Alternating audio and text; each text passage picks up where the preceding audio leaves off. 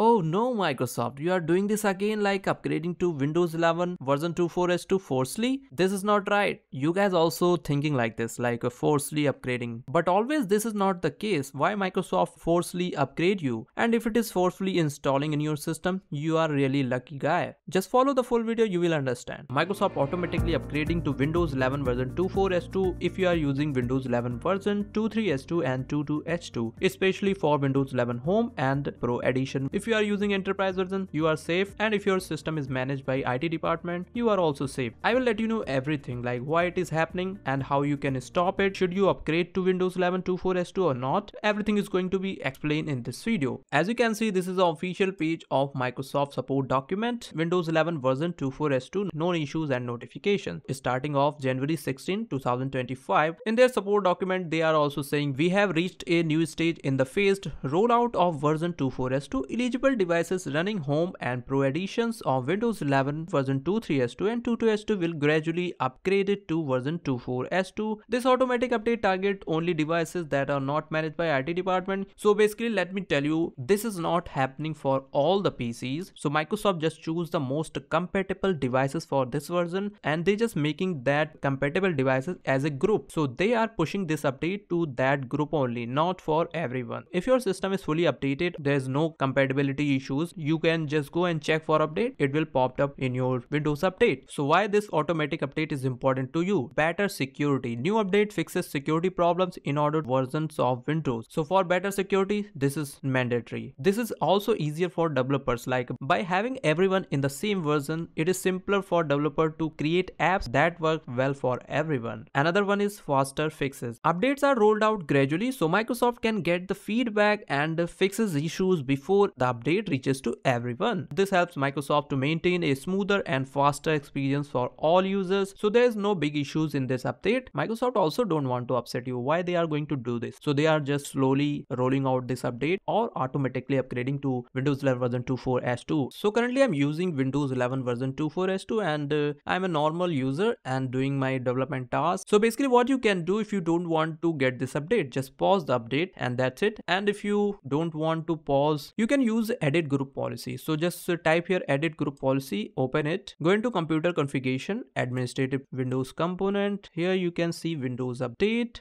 You can also see here manage update offered from Windows update. Here you need to set the target feature update. Just double click on it, check this enabled. Here you need to specify like Windows 11 and the current version you are running, like Windows 11 version 23S2 or 22S2. And now it is not going to upgrade to Windows 11 version 24H2. Whenever Microsoft end the support of Windows 11 version 23H2, so after some days it is automatically upgrade to Windows 11 version 24S2. Click here apply and okay, and you are good to go. Check for update. You are not going to get Windows 11 version 24H2, and maybe in future you want to undo this. So what you can do, just set it not configured, click here apply and okay, and all set. So this is how you can pause this update or stop this Windows 11 version 24H2 update. So let me know in the comments what do you think about this update and what you most like about this version 24H2.